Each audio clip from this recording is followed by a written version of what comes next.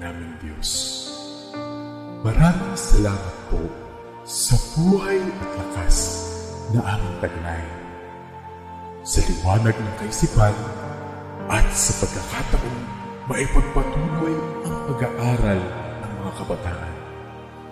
Gabayan mo po ang bawat isa sa amin. Anuman ang bahagi na aming gagampanan, naway maging maayos at matagumpay ang pagtuturo at pag-aaral na aming gagawin sa araw na ito. Patawarin mo po kami sa aming mga pagkulang at pagkakasala. At sa aming paggawa, ikaw po ang aming makasama. Amen. Good morning, dear learners. Welcome to our new episode of Virtual Learning Engagement. How are you so far? I hope you're all safe and doing well in these trying times. Are you ready for today's learning engagement? That's nice. I'm so pleased to hear that you are ready. I am so excited because I have a lot of information to share with you today. Make sure you have your English learning pocket, notebook, and pen with you to take down notes. You may also ask questions after the discussion, and I would willingly address them later in the question and answer portion. But please make sure that your questions are related and relevant to the topic. Lastly, remember to always be respectful and polite.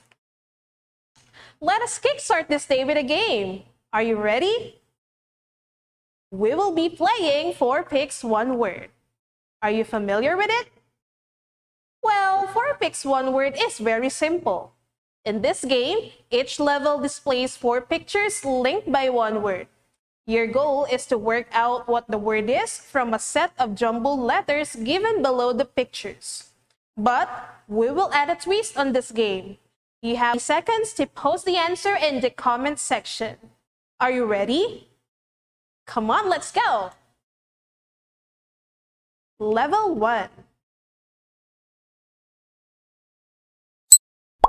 What is the answer in this part?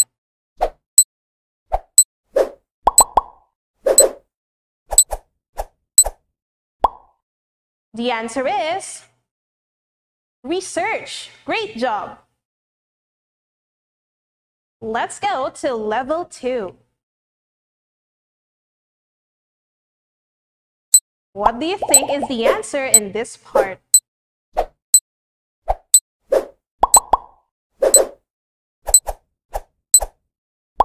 The answer is arranged. Fabulous. Let's go to level 3.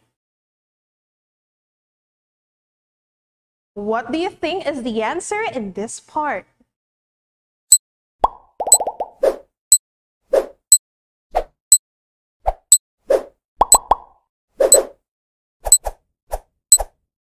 The answer is connected. Very good.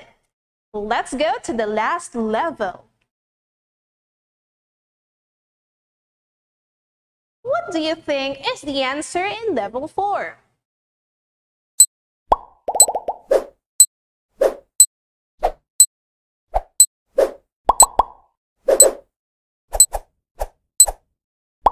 The answer is language. Magnificent. Well, the correct answers are the following. First is research. Second is arranged. Third is connected. And the last answer is language. You might be guessing what will be your topic for today. Do you have any ideas so far? You're right. Today, we will be talking about the alternative delivery mode entitled Your Face Sounds Familiar, Awareness of Proper Terms to Amplify the Passion of Writing, prepared by Mr. Philip Carl S. Season from Bignay National High School. Let me first present to you our most essential learning competency. That is, observe the language of research, campaigns, and advocacies. We will be also aiming to meet the following specific objectives. These are expand ideas using principles of cohesion and coherence, get familiar with the technical terms used in research, and use appropriate language when delivering campaign speeches. Before we dig deeper in our lesson, let us first have a review. Last time, we discussed the different writing techniques. Aside from being able to write properly, one must also learn that there are different techniques employed in different types of writing. These techniques, when properly utilized, will make one an effective writer. First is informative or expository. An informative text aims to provide information to the readers, while an expository text aims to explain a subject matter. The content of informative writing should be verifiable, factual, and explanatory in nature. Some examples of informative writing include recipes, instruction booklets, and academic books. Next is persuasive writing. From the name itself, it aims to persuade. This type of writing is intended to persuade or convince the readers to believe in or do something of time. This is any account of a series, whether non-fictional or fictional. Narratives can be presented through a sequence of written or spoken words, still or moving images, or any combination of these. Examples are short stories and personal essays. To sum up, writing is an essential skill that all of us need to learn and develop. Effective writing skills contribute to effective communication. I'm wondering, do you believe writing is useful to our society? Why do you think so? Well, your answers are all correct. Writing is beneficial for our society. For that reason, we can write a research report. But what does this term mean? Research report. A research report is a document that accounts for the problems, methods, and results of a conducted study. It aims to provide solutions or recommendations to solve or address a defined problem in a relevant subject area. Now, what is the importance of a research report? Well, writing a research report on a social issue could mean researching about an issue that concerns and influences many people. Writing a research paper, we can also understand the impacts of social problems on individual, group, organizational, and societal levels. Now that we know the relevance of writing a research report, let us now study the different parts of it. A research report is divided into two parts. These are preliminaries and major parts. For preliminaries, we have title page, abstract, table of contents, list of tables and figures. Let us first talk about the title page.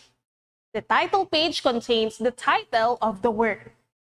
Let us see the other details that we should indicate in the title page. First, we have the name of the author. Next is the affiliation, which is your school. Then the course or the subject that you are taking. Your teacher's name and the due date of submission. Let us now move forward to abstract. Abstract gives a summary of the report and is usually limited from 150 to 250 words. It contains the background of the study, the problems, the results, and the recommendations. Let us see the example.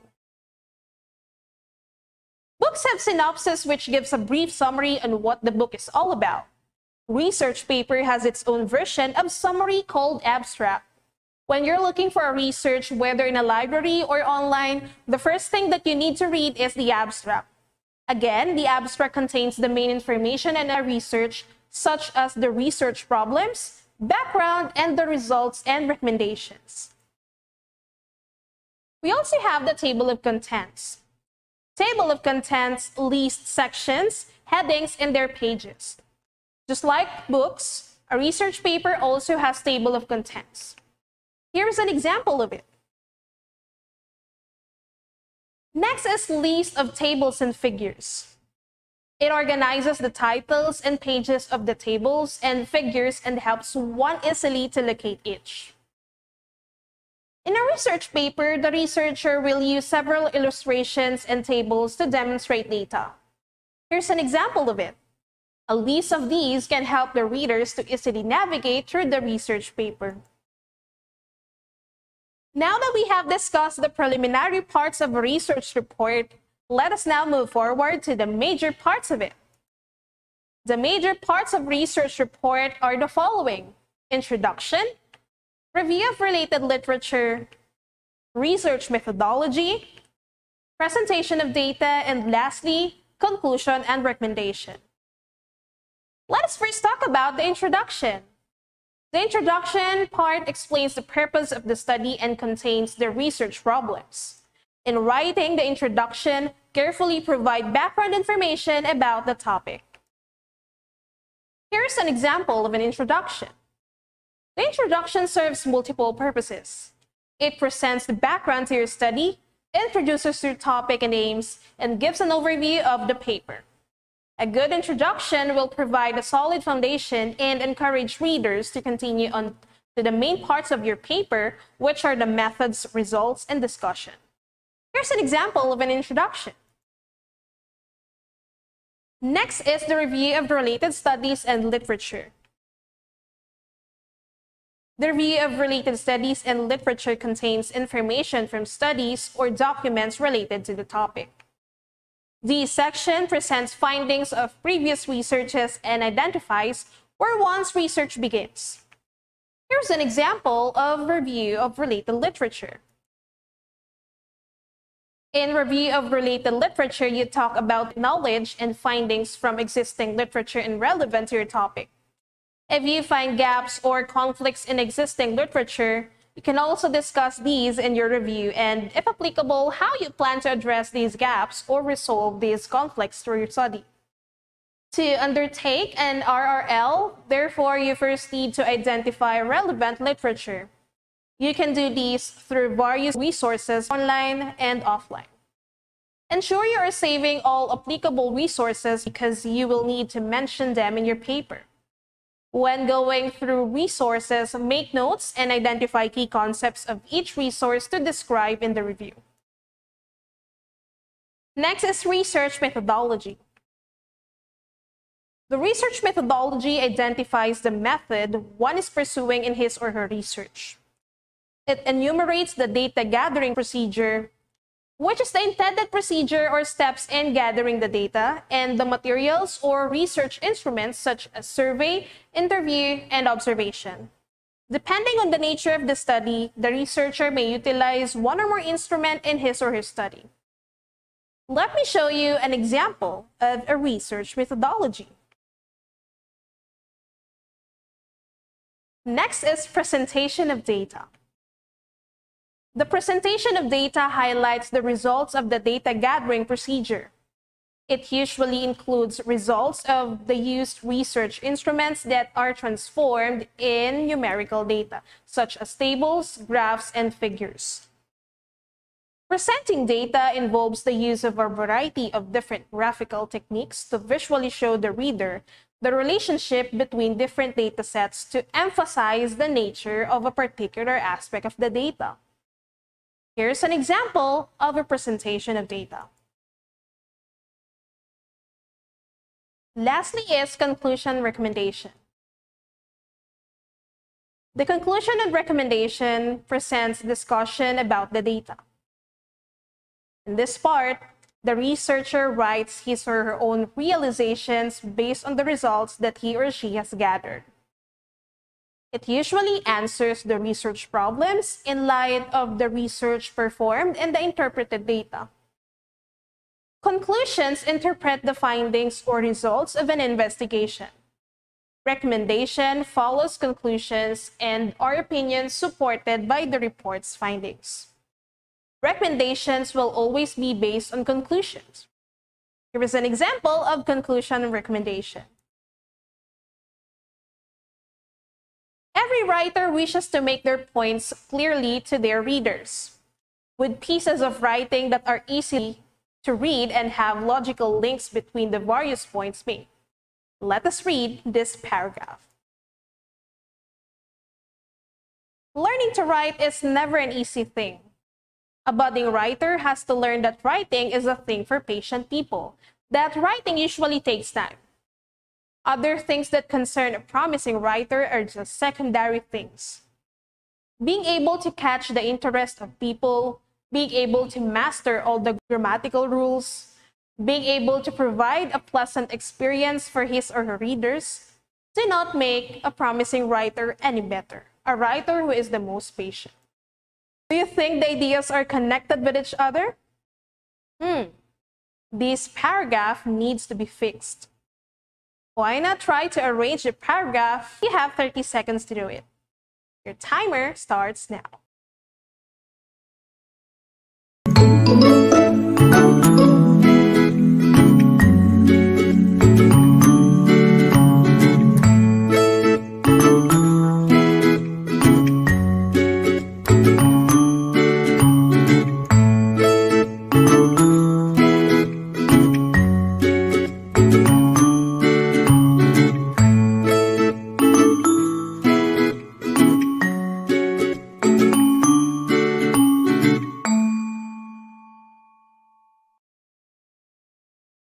Let's see if your answers are correct. Learning to write is never an easy thing. Essentially, for a budding writer, has to learn that writing is a thing for patient people, that writing usually takes time.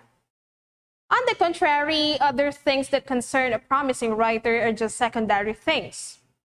For instance, being able to catch the interest of people, being able to master all the grammar rules, being able to provide a pleasant experience for his or her own readers, in fact, do not make a promising writer any better than a writer who is the most patient. Wow, your answers are right. Now, to improve your writing skills, let's talk about cohesion and coherence. Cohesion and coherence are products of one another. The primary goal of cohesion and coherence is to achieve well-arranged ideas in a paragraph. Let us first talk about coherence. Coherence is achieved when the ideas in a paragraph are arranged logically. The following are the classifications of logical orders. First is the order of importance. Next is chronological order. Then we have the spatial order. We also have comparison and contrast order. Lastly is the cause and effect. First is the order of importance. This order is classified into two, descending order and ascending order. In the descending order, one lists the most important ideas or the major ideas first, followed by minor ideas. Ascending order, on the other hand, lists the minor ideas first, followed by a major or most important ideas. Example: Glenda Almo is more fortunate than the motherless, fatherless little child scavenging for food on streets. She has a father, a warm house, and a friend, her grandmother. She is very old and not strong, but she loves Glenda and takes care of her. Glenda's father is too busy to pay much attention to her, but her grandmother is always there for her. This paragraph is arranged in order of importance. Highlighted in yellow is the major idea or the topic in the paragraph, while the rest serves as minor ideas that supports or adds information about the major idea. With that order, we therefore conclude that this paragraph is arranged in descending order.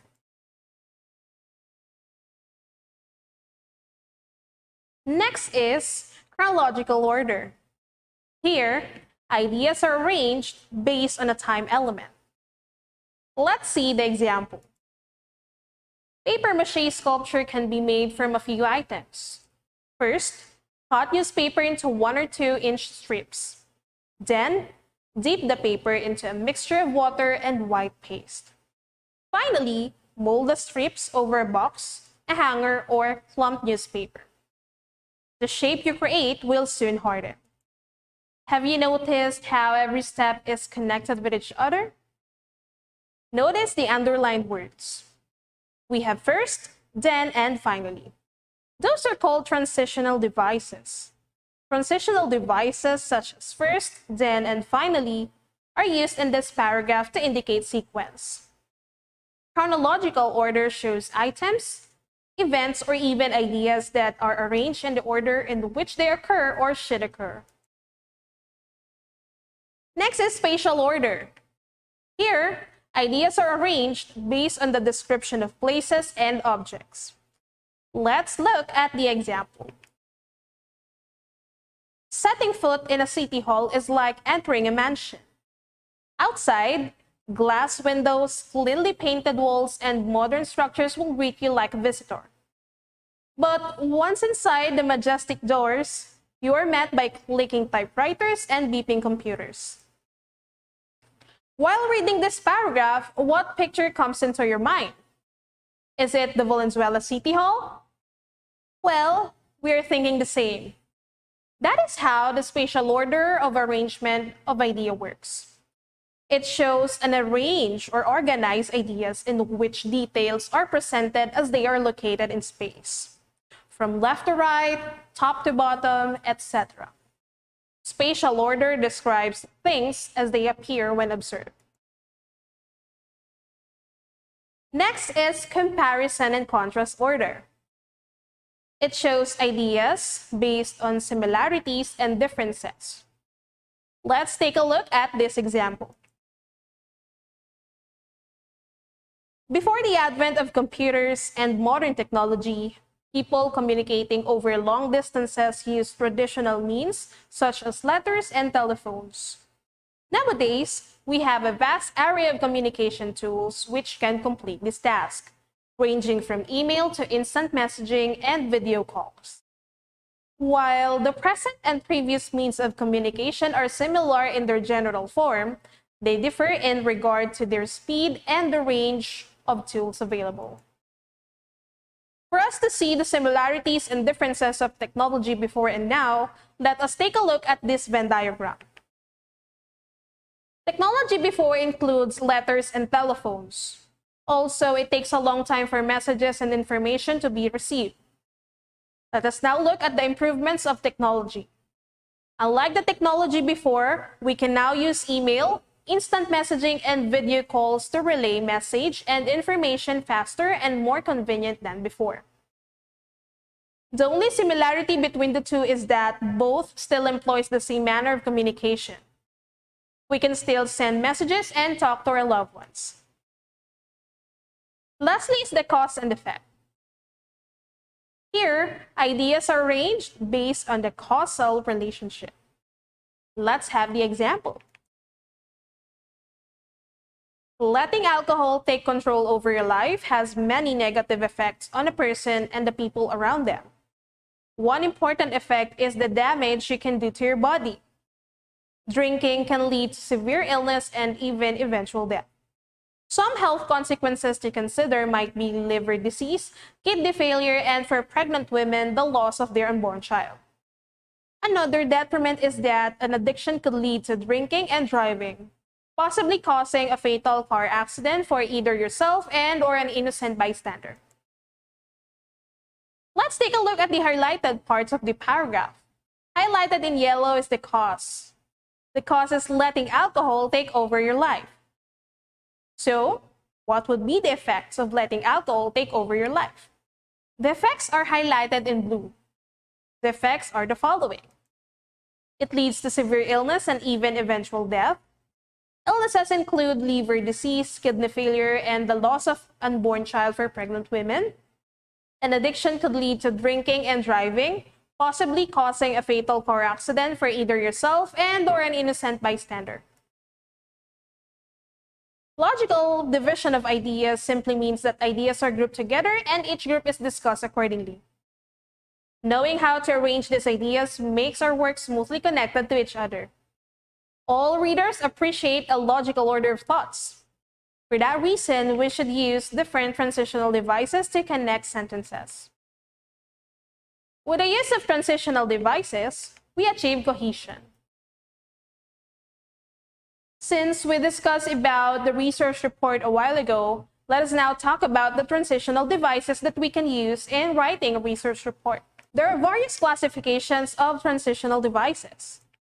These are addition, cause and effect, comparison, contrast, conclusion, example, and restatement. For addition, we can use also, and, in addition, besides, furthermore, and moreover. Example.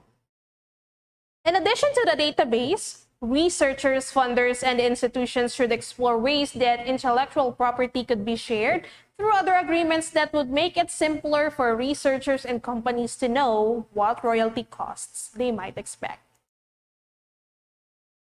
Next is cause and effect.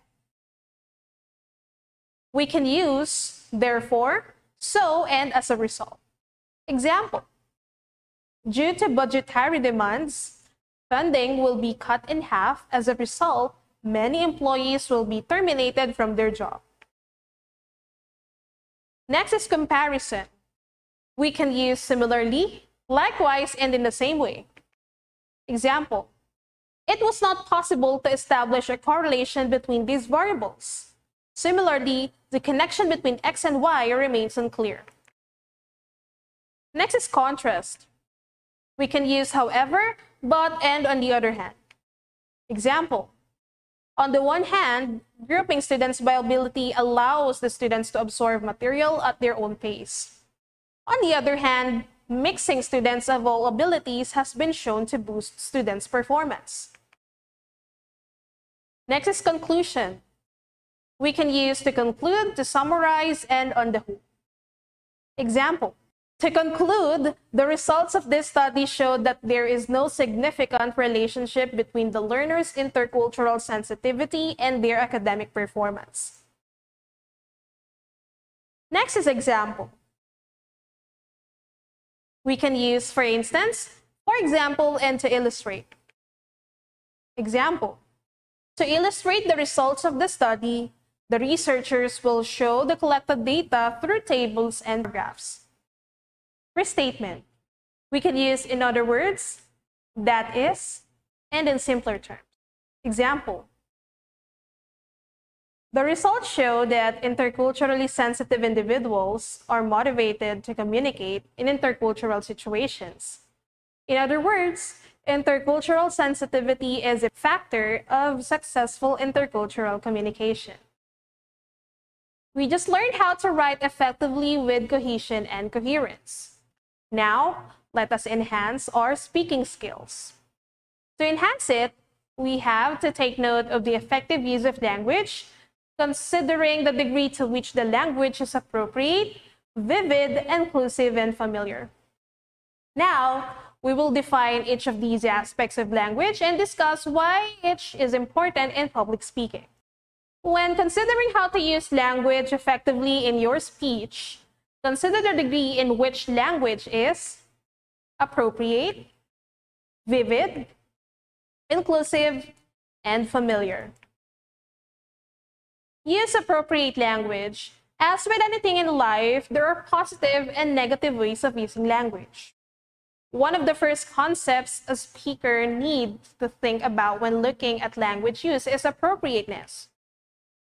By appropriate, we mean whether the language is suitable or fitting for ourselves as the speaker, our audience, the speaking context, and the speech itself. One of the first questions to ask yourself is whether the language you plan on using in a speech fits your own speaking pattern. Not all language choices are appropriate for all speakers. The language you select should be suitable for you and not for someone else. For example, you will be joining a spoken poetry competition. You are more comfortable in using Filipino rather than English. You find that you can express yourself more in using Filipino. If you find it more suitable and convenient for you, then use Filipino. Next is appropriate for the audience.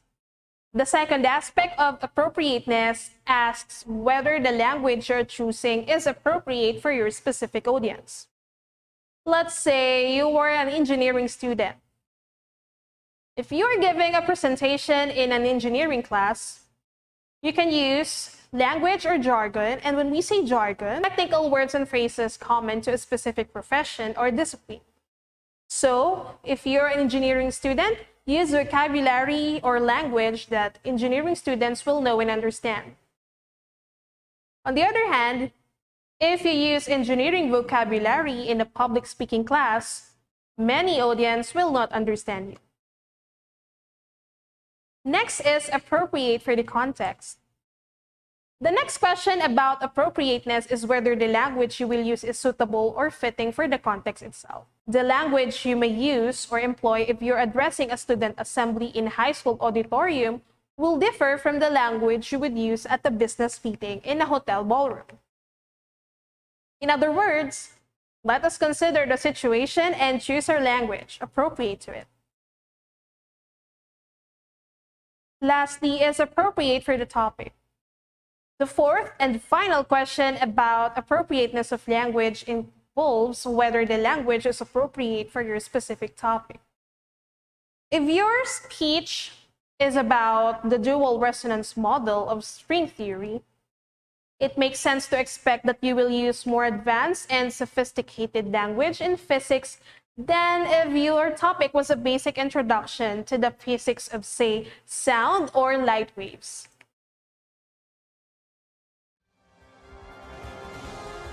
Let's play Who Wants to Be a Millionaire? This is a quiz competition where you have to correctly answer a series of multiple choice questions in order to advance to the next level question.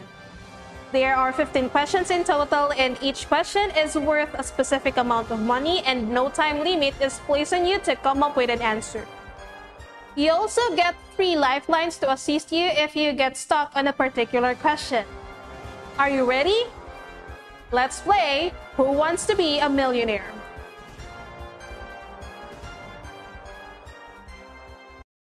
Here's your first question for $500. Which of the following parts of research report is not included in the preliminary section? A. Title page, B. Table of contents, C. Abstract, or D. Review of related literature?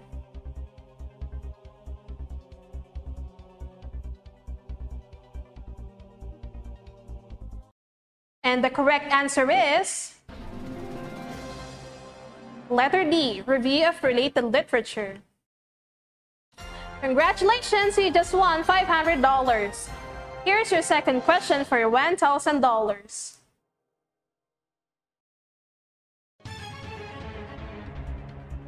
What part of research report contains the background of the study, the problems, the results, and recommendations? A. Review of related literature, B. Introduction, C. Abstract, or D. Presentation of data?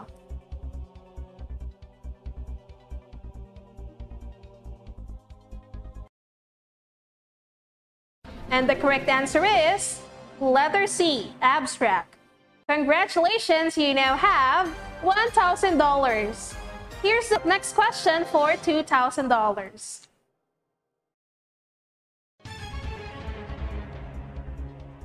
The section presents the findings of previous researches and identifies where one's research begins. What section of a research report is it? A. Abstract, B. Research methodology, C. Review of related literature, or D. Conclusion and recommendation?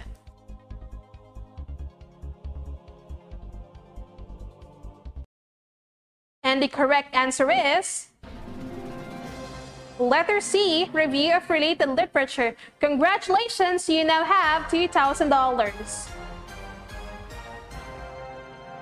Here's the next question for $3,000. It answers the research problems in light of the research performed and the interpreted data. A. Research methodology, B. Conclusion and recommendation, C. Presentation of data, or D. Review of related literature?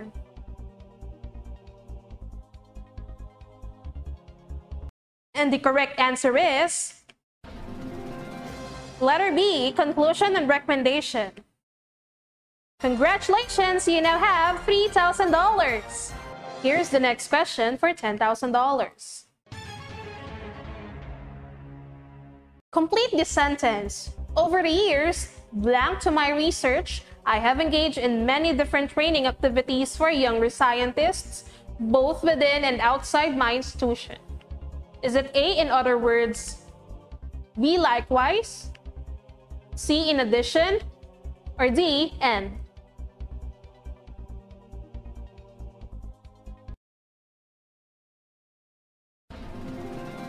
And the correct answer is letter C, in addition. Congratulations, you now have $10,000. Here's the next question for $30,000. Tina is speaking English in a Filipino class. What aspect of appropriate language use is being deviated? Is it A, appropriate to the speaker, B, appropriate to the context, C, appropriate to the audience, or D, appropriate to the topic?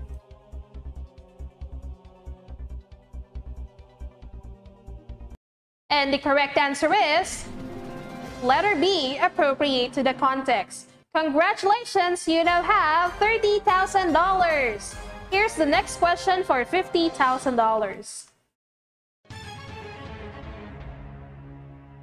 Dr. Smith is an Australian physician vlogger who prefers to speak in Filipino to be understood by Filipino netizens. Which aspect of appropriate language use is being utilized? Is it A, appropriate to the context, B, appropriate to the topic, C, appropriate to the audience, or D, appropriate to the speaker?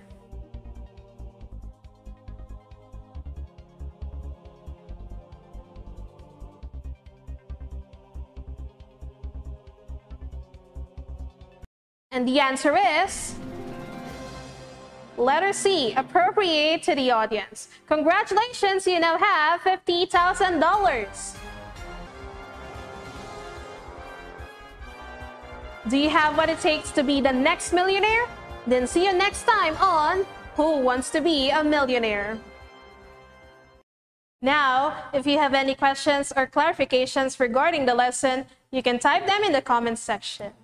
A minute will be given to you to post your questions and our teacher moderator will gather them. Your timer starts now.